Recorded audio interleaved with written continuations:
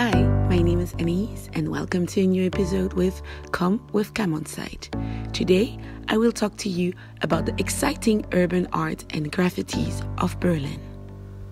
As far as we can go back in the history of mankind, graffiti were used as a way to express oneself, maybe in the cave in the prehistorical time, on pavements in the Roman or Greek Empire, in the rise of the revolution of the 60s and 70s, or today, in the modern times.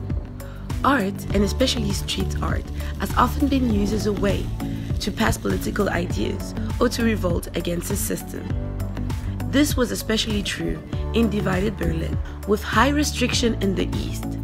Citizens of the west used art as a way to spread political ideas of liberation and used the west side of the wall of Berlin as their empty convents. In the 90s, after the fall of the wall, many international artists were invited to paint the wall as a symbol of peace and unity.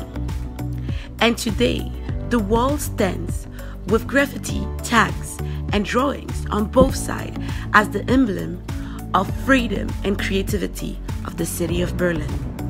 After the reunification, as a growing and affordable metropole, Berlin continuously attracted more and more artists, which also resulted in a rise of the street art around the city.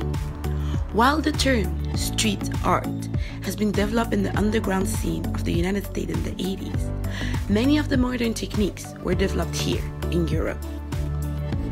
Initially illegal or from the underground scene, the exciting part of street art is that it is continuously changing, and it is always an adventure to walk around the city and discover a new piece of art on a building or under a bridge.